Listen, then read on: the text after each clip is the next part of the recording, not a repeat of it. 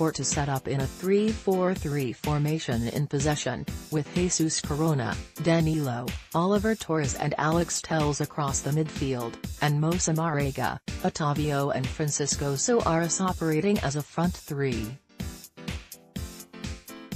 The visitors only registered 40% of possession across the 90 minutes, and their attacks were somewhat one-dimensional.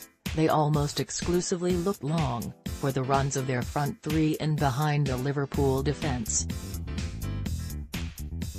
When the visitors did try to play through Liverpool, they used the wing-backs as their out-ball.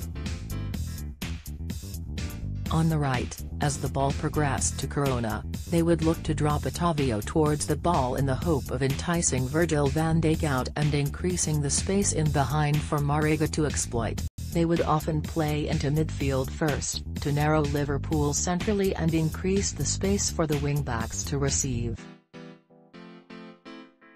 In the second half, with Porto operating predominantly in a 5-4-1 due to the amount of time they spent out of possession, Otavio and Yassine Brahimi, who replaced Francisco Soares, would have more of an impact in the midfield third. This gave Porto more options around the ball when they regained possession, with Marega as the out-ball in behind.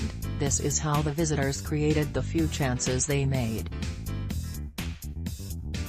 Off the ball, Porto initially set up in a 5-2-3 formation, with Danilo and Torres as the two central midfielders.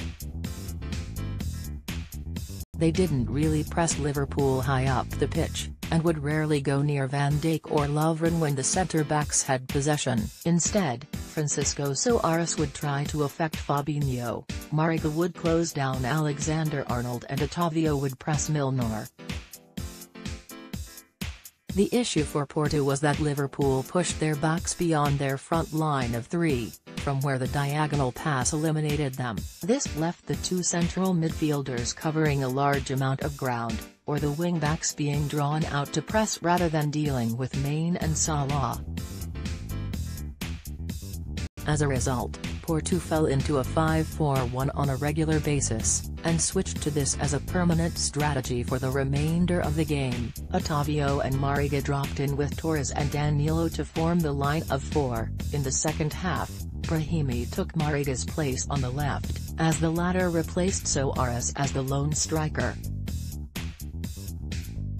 The problem with the low block was that Porto became too compact and couldn't get out to the ball quickly enough when Liverpool's attacking midfielders were in shooting positions, yet could still be eliminated with passes. Torres and Danilo tried to track Henderson and Keita when they ran in behind, but as the game progressed they became more concerned with maintaining a compact shape and not conceding.